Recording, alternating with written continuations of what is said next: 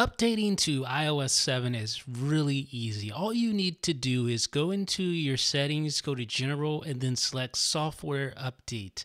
There you should see the update for iOS 7 once it is available. If you don't see the update there, then you can always open up iTunes with your device connected and click the Update button. It should say a newer version of the software is available with 7.0 once it's released. So you can do one of two different ways there.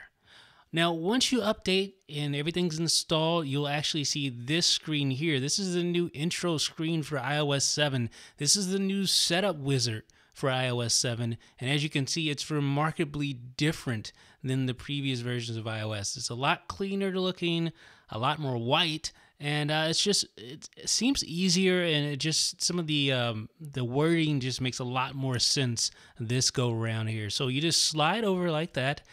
The first thing you're going to do is select your language. You got this long list of different languages. Choose English, and then you want to select your country. Of course, it asks you to select your Wi-Fi network next, and then you can put in your password once you do that.